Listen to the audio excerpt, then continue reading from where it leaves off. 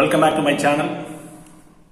This is Pandikmar. Today I am going to analyzing in chapter 4, 12th economics, the consumption function. நம்ம previous வீடியோல நம்ம பார்த்தோம் consumption function என்ன அப்படிங்கறத பார்த்தோம். இந்த வீடியோல நம்ம என்ன பார்க்க போறோம் அப்படினா இந்த by using mathematical சில ஈக்குவேஷன்ஸ் அந்த டேபிளுக்கு கீழ வந்து கொடுத்திருப்பாங்க. நீங்க புக் எடுத்து வச்சு பாத்தீங்க அப்படினா உங்களுக்கு புரியும். அந்த கன்சம்ப்ஷன் ஃபங்க்ஷன் டேபிள் வந்து இருக்கு, அந்த லெசன்ல ஸ்டார்டிங்ல இருக்கும். அந்த டேபிளுக்கு கீழே பாத்தீங்க அப்படின்னா சில ஈக்குவேஷன்ஸ் கொடுத்துருக்காங்க. அதை பார்க்கும்போது உங்களுக்கு ஒரே கன்ஃபியூஷனா இருக்கிற மாதிரி தெரியும். நிறைய கன்சம்ப்ஷன் கொடுத்துருக்காங்க, இன்கம் கொடுத்துருக்காங்க, என்ன அப்படிங்கிறது உங்களுக்கு கொஞ்சம் கன்ஃபியூஷனா இருக்கும். ஸோ இந்த வீடியோ பார்த்து முடிச்சோம்னா உங்களுக்கு கண்டிப்பா வந்து அது என்ன அப்படிங்கிறது கண்டிப்பா உங்களுக்கு புரியும். ஓகேவா? நம்ம ப்ரீவியஸ் வீடியோல பார்த்தது மீனிங் ஆஃப் கன்சம்ப்ஷன் ஃபங்க்ஷன். ஓகேவா? அதுக்கு என்ன மீனிங் அப்படிங்கிறத பார்த்தோம். இந்த செஷன்ல என்ன பார்க்க போறோம் அப்படின்னா அதனுடைய ஃபங்க்ஷன் ஏற்கனவே நம்ம பார்த்துட்டோம். இருந்தாலும் அந்த ஃபங்க்ஷன் பார்த்துட்டு அதுக்கடுத்து நம்ம கன்சம்ப்ஷனுக்கு ஒரு ஃபங்க்ஷன் இருக்கு, அது என்னங்கிறத நம்ம வந்து மேத்தமெட்டிக்கலா நம்ம வந்து பார்க்க போறோம். இப்போ கன்சம்ப்ஷன் ஃபங்க்ஷன் அப்படின்னா உங்களுக்கு தெரியும், the relation between consumption and income is called consumption function. அது ஃபங்க்ஷனா பார்க்கும்போது பாத்தீங்க அப்படின்னா c equal to f of y அப்படின்னு நம்ம சொல்லுவோம். அதாவது function of y. Function of y அப்படின்னு சொல்லும்போது பாத்தீங்கன்னா இந்த consumption always depends upon income. Income will not depends upon the consumption. Consumption பாத்தீங்க அப்படின்னா எப்போதுமே இன்கம் டிபெண்ட் பண்ணி இருக்கும். ஆனா இன்கம் வந்து பாத்தீங்கன்னா கன்சம்ப்ஷன் டிபெண்ட் பண்ணி இருக்காது அப்படிங்கிற சொல்றோம். அதான் பாருங்க, சி அப்படிங்கிறது டிபெண்டன்ட் வேரியபிள். புரியுதா இல்லையா? இந்த சி அப்படிங்கிறது டிபெண்டன்ட் வேரியபிள். இந்த டிபெண்டன்ட் வேரியபிள் எதை டிபெண்ட் பண்ணி இருக்கு அப்படின்னா இன்கம். ஏன் அப்படின்னா நம்ம எவ்வளவு சம்பாதிக்கிறோமோ அவ்வளவுதான் நம்ம என்ன பண்ண முடியும், செலவு பண்ண முடியும். அதனாலதான் யாரா இருந்தாலும் சரி, நம்ம எவ்வளவு சம்பாதிக்கணும், நம்மளுடைய இன்கம் எவ்வளவு பெர் மந்த்துக்கு, அதை வச்சுதான் நம்ம என்ன பண்ணோம், நம்ம என்ன பண்ணுவோம், நம்ம செலவு எவ்வளவு பண்ண போறோம் அப்படிங்கிறது நீங்க முடிவு பண்ணுவீங்க. அதான் பாருங்க, இந்த செலவு, இந்த கன்சம்ப்ஷன் அப்படிங்கிறது expenditures depends upon the income. அதனாலதான் பாருங்க, இந்த சி அப்படிங்கிறது டிபெண்டன்ட் வேரியபிள். அப்ப ஒய் அப்படிங்கிறது இன்டிபெண்டன்ட். 10,000 ரூபாய் நீ சம்பாதிச்சுன்னா 8,000 ரூபாய் செலவு பண்ண போறேன். சோ இன்கம் அப்படிங்கிறது எதை டிபெண்ட் பண்ணி இருக்காது அப்படின்னா கன்சம்ப்ஷனை டிபெண்ட் பண்ணி இருக்காது. சோ சி அப்படிங்கறத பாத்தீங்க அப்படின்னா எதை டிபெண்ட் பண்ணி இருக்கும் அப்படின்னா இன்கம் டிபெண்ட் பண்ணி இருக்கும் அப்படிங்கறத வந்து அவங்க சொல்றாங்க. அடுத்து நம்மளுடைய புக்ல என்ன கொடுத்திருக்காங்க அப்படின்னா கன்சம்ப்ஷன் சொல்லிட்டு ஒரு ஃபங்க்ஷன் நம்ம கொடுத்திருக்காங்க. என்ன ஃபங்க்ஷன் அப்படின்னா C equal to A plus BY. இதை வச்சுதான் நம்ம என்ன பண்ண போறோம் அப்படின்னா சம்மே நம்ம போட போறோம்.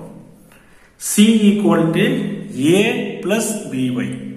சி அப்படின்னா கன்சம்ப்ஷன், ஏ அப்படின்னா கான்ஸ்டன்ட் வேரியபிள், கான்ஸ்டன்ட். ஓகேவா? பி அப்படிங்கிறது பி. இந்த பி வந்து பாத்தீங்கன்னா எம்பிசி, அதாவது மார்ஜினல் ப்ரொபோர்ஷனேட்டிவ் டு கன்சியூம், அதாவது இறுதிநிலை நுகர்ச்சி நாட்டம் அப்படின்னு சொல்லி தமிழ்ல சொல்லுவாங்க. மார்ஜினல் ப்ரொபோர்ஷனேட்டிவ் டு கன்சியூம் அப்படின்னு சொல்லி சொல்லுவாங்க. அதே மாதிரி ஒய் அப்படிங்கிறது பாத்தீங்க அப்படின்னா இன்கம். ஓகேவா? ஓகே, நல்லா கவனிச்சுக்கோங்க. இப்ப சி அப்படிங்கிறது உங்களுக்கு நல்லா தெரியும். கன்சம்ப்ஷன் நம்ம கண்டுபிடிக்கணும். கண்டுபிடிக்கிற வேல்யூபிள் எப்போதுமே ஈக்குவல் டு வெளியில இருக்கும். ஓகே, சி நம்ம வந்து ஃபைண்ட் பண்ண போறோம், கண்டுபிடிக்க போறோம். ஏ அப்படிங்கிறது கான்ஸ்டன்ட், நமக்கு சம்பளம் கொடுத்துருவாங்க. ஓகேவா? பிளஸ் பி அப்படிங்கிறது என்ன அப்படின்னா மார்ஜினல் ப்ரொபோர்ஷனேட்டிவ் கன்சியூம். நம்ம பாக்குறோம் பாத்தீங்களா, எம்பிசி, மார்ஜினல் ப்ரொபோர்ஷனேட்டிவ் டு கன்சியூம். அப்ப அந்த மார்ஜினல் ப்ரொபோர்ஷனேட்டிவ் கன்சியூமுக்கு என்ன ஃபார்முலா அப்படின்னா MBC equal to delta C divided by delta Y. Delta என்ன அப்படின்னா சேஞ்சஸ். நம்ம வந்து 11th நம்ம பார்த்துருவோம் இல்லையா, மார்ஜினல்ங்கிற வார்த்தை வந்துருச்சு அப்படின்னா இந்த டெல்டா அப்படிங்கிற வார்த்தை கண்டிப்பாக வரும். ஃபார் எக்ஸாம்பிள் நம்ம 11th பார்த்துருப்போம். MC, how to find MC value, formula அதுக்கு என்ன, delta DC divided by delta Q. அதே மாதிரி how to find MR value, delta TR divided by delta Q. So இந்த எம் அப்படிங்கிற வார்த்தை வந்துட்டாலே எப்போதுமே நீங்க உங்க மைண்ட்ல ஞாபகம் வச்சுக்கணும் என்ன அப்படின்னா இந்த மார்ஜினல் அப்படின்னாலே சேஞ்சஸ், அதாவது டெல்டா அப்படின்றது. எதுக்காக இந்த மார்ஜினல் அப்படின்னாலே டெல்டா அப்படின்னா ரெண்டு வேரியபிள் டிஃபரன்ஸ் பார்க்கணும். ஃபார் எக்ஸாம்பிள் நீங்க வந்து இந்த டிமினிஷிங் மார்ஜினல் யூட்டிலிட்டி நீங்க பார்த்திருப்பீங்க. 11th வந்து நம்ம படிச்சிருப்போம் டிமினிஷிங் மார்ஜினல் யூட்டிலிட்டி. அதுல இந்த டியூ வந்து நம்மளாவே நம்ம கொடுத்துடலாம். ஆனா mu எப்படி கண்டுபிடிக்கிறது அப்படின்னா difference between second value minus first value. ஓகேவா? அப்படித்தான் நம்ம என்ன கண்டுபிடிக்க முடியும் அப்படின்னா mu கண்டுபிடிக்க முடியும். சோ அதே மாதிரி தான் இங்கேயும் பாத்தீங்க அப்படின்னா இந்த மார்ஜினல் MPC அப்படிங்கிறது delta C divided by delta Y. இது ஏன் CY வருது அப்படின்னா இப்ப நம்ம பார்த்துட்டு இருக்கிறது என்ன? Consumption function. நல்லா கவனிச்சுக்கோங்க, கன்சம்ஷன் ஃபங்க்ஷன். சோ இந்த கன்சம்ஷன் ஃபங்க்ஷன்ல எது இருக்கணும் அப்படின்னா ஃபர்ஸ்ட் பாத்தீங்கன்னா C கன்சம்ஷன் இருக்கணும், ரெண்டாவது Y இருக்கணும். அதனாலதான் அந்த C அப்படிங்கிறது delta C divided by delta Y. அதாவது இன்கம்ல சேஞ்சஸ் இருக்கும்போது கன்சம்ஷன்லயும் சேஞ்சஸ் இருக்கும். இன்கம் கூட கூட கூட கூட கன்சம்ஷன்ஸ் என்ன ஆகும் அப்படின்னா சேஞ்ச் ஆகும். அதை சொல்றதுக்காக தான் delta C divided by delta Y. Delta அப்படிங்கிறது சேஞ்சஸ். ஓகேவா? இப்போ நம்ம சம்முக்கு நம்ம போறோம். Listen carefully. இந்த ஃபர்ஸ்ட் சம் பாத்தீங்க அப்படின்னா to find MPC to given values. Value கீழே கொடுத்துருக்காங்க. நம்ம என்ன கண்டுபிடிக்கணும் அப்படின்னா டு ஃபைண்ட் MPC. MPC என்ன அர்த்தம்? Marginal ப்ரொபோசிட்டிவ் consume to given value. இந்த வேல்யூக்கு MPC கண்டுபிடிங்க அப்படிங்கிறாங்க. அப்ப MPC அப்படின்னாலே உங்களுக்கு தெரியும் அந்த delta C divided by delta Y. இப்போ இந்த டெல்டா வந்துட்டாலே ரெண்டு வேல்யூ இருந்தா தான் நம்ம என்ன பண்ண முடியும் அப்படின்னா இந்த சேஞ்சஸ் நம்ம கண்டுபிடிக்க முடியும். ஓகேவா? அதனாலதான் பாருங்க, ஒருவருடைய income if y equal to 200 இருக்கு. ஒருத்தர் பாத்தீங்கன்னா இன்கம் 200 சம்பளம் வாங்குறாரு அப்படின்னா அவருடைய கன்சம்ஷன் 280 இருக்கலாம். அதே மாதிரி இஃப் y பாத்தீங்க அப்படின்னா 300 இன்கம் 300 இருக்கும்போது கன்சம்ஷன் பாத்தீங்க அப்படின்னா 360 மேபி இருக்கலாம். இது நம்ம கொடுத்திருக்க கிவன் வேல்யூஸ். ஓகேவா? ஒருத்தர் சம்பளம் வாங்குறாரு, 200 ரூபாய் வாங்குறாரு, 280 செலவு பண்றாரு. அதே மாதிரி பாத்தீங்கன்னா அதே நபர் பாத்தீங்கன்னா 300 வாங்குறாரு இன்கம், ஆனா செலவு பாத்தீங்கன்னா எக்ஸ்பெண்டிச்சர் செலவு பண்றாரு அப்படின்னா 360 செலவு பண்றாரு. சோ இதுதான் நம்ம கொடுத்திருக்க வேல்யூ. இப்போ இதை வச்சு நம்ம எப்படி கண்டுபிடிக்கிறது அப்படிங்கிறது நல்லா கவனிங்க. ஃபர்ஸ்ட் நம்ம என்ன கண்டுபிடிக்க சொல்லியிருக்காங்க? MPC. அப்ப MPC வேல்யூ என்ன? ஃபார்முலா என்ன? MPC equal to delta C divided by delta Y. நல்லா கவனிச்சுக்கோங்க. இந்த டெல்டா சி எப்படி கண்டுபிடிக்கிறது, டெல்டா ஒய் எப்படி கண்டுபிடிக்கிறது அப்படிங்கிறது நல்லா கவனிச்சுக்கோங்க. Very simple. இப்ப பாருங்க, இந்த இன்கம் நம்ம அந்த வேல்யூ திருப்பி நான் எழுதிருக்கேன். நான் y ஈக்குவல் டு 200 திருப்பி அந்த வேல்யூ அப்படி நான் எழுதிருக்கேன். நான் இந்த டெல்டா சி கண்டுபிடிச்சா தான் நம்ம ஃபார்முலால நம்ம என்ன பண்ண முடியும் அப்படின்னா சப்ஸ்டிடியூஷன் பண்ண முடியும் இல்லையா? சோ அந்த டெல்டா சி எப்படி கண்டுபிடிக்கிறது அப்படின்னா இந்த கன்சம்ஷனுக்கும் இந்த கன்சம்ஷனுக்கும் என்ன டிஃபரன்ஸ் பார்க்கணும். அதான் சேஞ்சஸ். சேஞ்சஸ் அப்படின்னா என்ன? கன்சம்ஷன், அதாவது பாத்தீங்கன்னா 2010ல என்ன கன்சம்ஷன், 2011ல என்ன கன்சம்ஷன். சோ இதுக்கு என்ன சேஞ்சஸ்? இப்ப பாருங்க, 360 மைனஸ் 280 மைனஸ் பண்ணா நமக்கு எவ்வளவு கிடைக்கும்? 800 கிடைக்கும். அதுதான் டெல்டா சி. Very simple. அதான் சேஞ்சஸ். இதுக்கு என்ன சேஞ்சஸ்? 80. அதே மாதிரி இன்கம் பாருங்க, டெல்டா ஒய் ஈக்குவல் டு 100 எப்படி வந்துச்சு? 300 மைனஸ் 200 மைனஸ் பண்ணா நமக்கு என்ன கிடைக்குது? 100. சோ அதான் பாருங்க டெல்டா ஒய். இன்கம்ல என்ன சேஞ்சஸ், கன்சம்ஷன்ல என்ன சேஞ்சஸ், அதாவது டிஃபரன்ஸ். இதுக்கு என்ன டிஃபரன்ஸ், இதுக்கு என்ன டிஃபரன்ஸ், இதை கண்டுபிடிச்சாச்சு. பாருங்க, டெல்டா சி கண்டுபிடிச்சாச்சு. ஃபார்முலாக்கு நமக்கு என்ன தேவை? டெல்டா சியும் டெல்டா ஒய்யும் தேவை. சோ டெல்டா சியோட வேல்யூ 80, டெல்டா ஒய்யோட வேல்யூ 100. ஓகேவா? ஓகே, கண்டுபிடிச்ச வேல்யூ பாருங்க, MPC equal to delta C divided by delta Y. ஓகேவா? ஈக்குவல் டு டெல்டா சி ஓட வேல்யூ நமக்கு என்ன கிடைச்சிருக்கு? 80. அப்ப 80 டிவைடட் பை டெல்டா ஒய் ஓட வேல்யூ நமக்கு என்ன கிடைச்சிருக்கு? 100. இது அடிச்சு கொடுத்தீங்க அப்படின்னா 0.8. சோ MPC உடைய வேல்யூ என்ன அப்படின்னா 0.8. புரியுமில்லைங்களா உங்களுக்கு? தெளிவா ஃபார்முலா தெரிஞ்சா மட்டும்தான் இதை நீங்க அட்டெண்ட் பண்ண முடியும். அந்த ப்ரொசீஜர் கண்டிப்பாக தெரியணும். ஓகேவா? ஓகே, இதை வச்சு நம்ம எப்படி நம்ம கன்சம்ஷன் நம்ம எப்படி நம்ம யூஸ் பண்றது அப்படிங்கறத அடுத்து பார்க்க போறோம். பாருங்க, கவனிங்க. சோ பாருங்க, கன்சம்ஷன் ஃபங்க்ஷன் நான் உங்களுக்கு சொல்லியிருக்கேன். நான் C equal to A plus BY. நம்ம ஏன் MPC கண்டுபிடிச்சோம் அப்படின்னா இந்த கன்சம்ஷன் ஃபங்க்ஷன்ல நம்ம ஃபார்முலாவை நம்ம சப்ஸ்டிடியூஷன் பண்ணணும் அப்படின்னா first of all you want to find out what amount of what value of MBC. அப்ப MBCங்கிற வேல்யூ நீங்க கண்டிப்பா கண்டுபிடிச்சிருந்தா மட்டும்தான் இந்த ஈக்குவேஷன்ல நீங்க வந்து சப்ஸ்டிடியூஷன் பண்ண முடியும். ஓகேவா? இப்ப பாருங்க, A அப்படிங்கிறது இன்கம், அதாவது கான்ஸ்டன்ட் இன்கம், பிளஸ் B அப்படிங்கிறது 0.8. இப்ப நம்ம கண்டுபிடிச்சது 0.8 மார்ஜினல் ப்ரொபோசிட்டிவ் கன்சியூம் வந்து நம்ம என்ன கண்டுபிடிச்சோம் அப்படின்னா 0.8 இன்டு இன்கம் அப்படிங்கிறது 100. நல்லா கவனிச்சுக்கோங்க. கன்சம்ஷன் பார்க்கும்போது பாத்தீங்க அப்படின்னா C equal to A plus BY அப்படின்னு நம்ம சொல்லியிருக்கோம். அதாவது A அப்படின்னாலும் இன்கம் தான், ஒய்னாலும் இன்கம் தான். இப்ப இன்கம் வந்து பாத்தீங்கன்னா நமக்கு என்ன கிடைச்சிருக்கு அப்படின்னா 100 கிடைச்சிருக்கு. ஓகேவா? 100. ஓகேவா? 100 கிடைச்சிருக்கு. பிளஸ் B அப்படிங்கிறது மார்ஜினல் ப்ரொபோசிட்டிவ் கன்சியூம், அதுதான் வந்து பாத்தீங்கன்னா நம்ம வந்து B நம்ம சொல்லியிருக்கோம். சோ அது என்ன அப்படின்னா 0.8 இன் B இன்டு Y தானே. அப்ப Y அப்படிங்கிறது என்ன அப்படின்னா இன்கம். புரியுதா உங்களுக்கு? சோ A அப்படிங்கிறது 100 பிளஸ் B அப்படிங்கிறது MPC உடைய வேல்யூ வந்து 0.8 இன்டு 100.